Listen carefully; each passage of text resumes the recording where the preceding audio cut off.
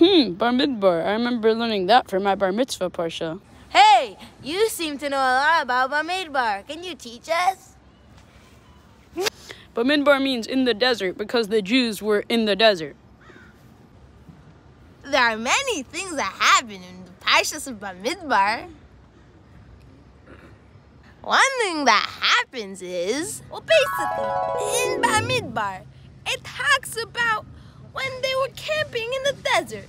But it also talks about how Hashem had to count every single one of the Jewish people. Because Hashem loves us all so dear. Wow, that's hysterical. This one goes out to all my homies in Israel and the United States. And my brother from another mother, Rabbi Smola. He's a little something about the dedication of the Mishkan. Then the middle, little, we know that we try to do a flippity little, we know that I didn't do diddly. Not so. Strip with the gal when the mucka do content. Nasan was a big parsha. It was big, it was humongous. It wasn't small, it was huge, it was giant, it was... Back in my day, I used to be a Zakain, and there was 69 more Zakainim than me. The menorah and the Mishkan were very cool. It was gold.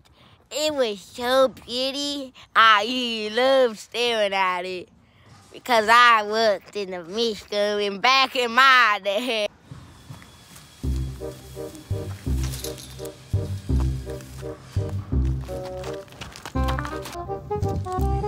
You know, back in my day, there was spies sent out and to scout the land of Canaan. They came back and they did not like it. They freaked out all the Jews and they did not want to go to Canaan. All of that happens in Parsha Shalach. Hey, my name is Korach, and let me tell you one thing.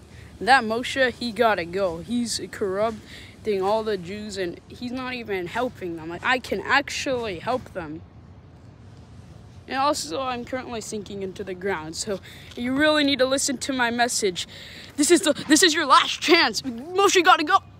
No! This all happens in Parshas Korah. Hi, I'm Moshe, and boy oh boy am I thirsty. And that was Parshas Chukas. Moshe, you are not allowed to go to Canaan. Gosh darn, dang it!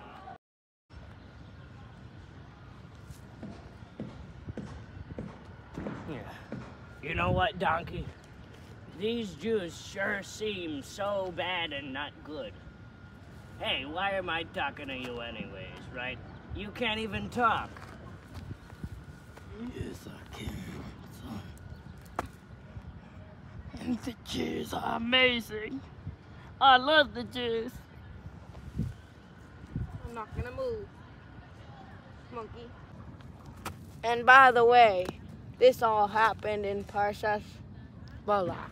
Why can my donkey talk? I only got a few minutes to live, but in the Parshas Pinchas, it talks about all the laws of the holiday Karbanot. Okay, I'm out. Bye. Fatality.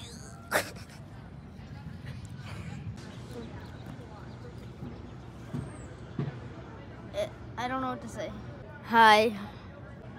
In Parshas Matos Maseh, it speaks about the 42 travels and the laws of kosher for the Jewish people.